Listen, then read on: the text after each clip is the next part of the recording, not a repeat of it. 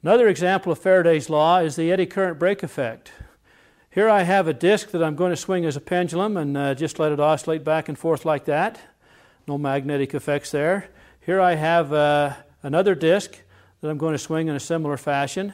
So mechanically these two discs behave in a very similar fashion. Let's watch what happens when I take this plastic disc, which is an insulating material, and put it between the poles of this rather strong magnet here, and just let that plastic disc swing between the poles of that magnet. And we see that it swings freely between the poles of the magnet. And now let's take the magnet over here on this aluminum disc and watch what happens when the aluminum disc swings between the poles of that same magnet. Notice that the magnet quickly grabs the aluminum. Well, what's happening there is this, that the aluminum, when it's out here, sees a small magnetic field or zero magnetic field compared to when it's down here, and when it comes in closer, it sees the magnetic field increase. The magnetic field that the disc sees increases. That's a changing magnetic field.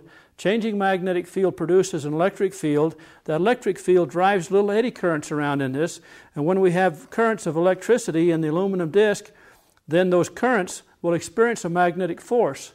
Remember, moving charge experiences a magnetic force, and so that magnetic force turns out to be in such a direction as to slow it down.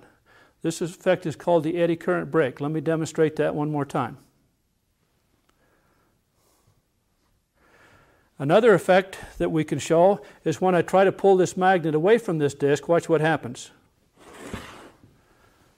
Again, going from a strong magnetic field to a weak magnetic field, which it is now for this disc, there's a change in the magnetic field.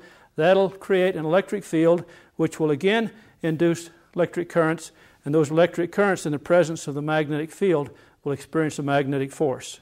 So when we change the magnetic field, for whatever reason, there will be an induced electric field, and if that electric field is capable of driving current through the circuit, that current then can experience additional magnetic forces.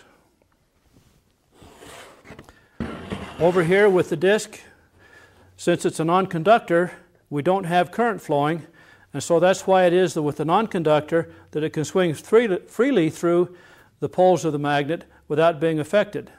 In a similar way, with a non-conductor, even though there's an electric field produced, the current can't flow because it's a non-conductor, and when I pull the magnet away, it doesn't come with it. The eddy current brake effect.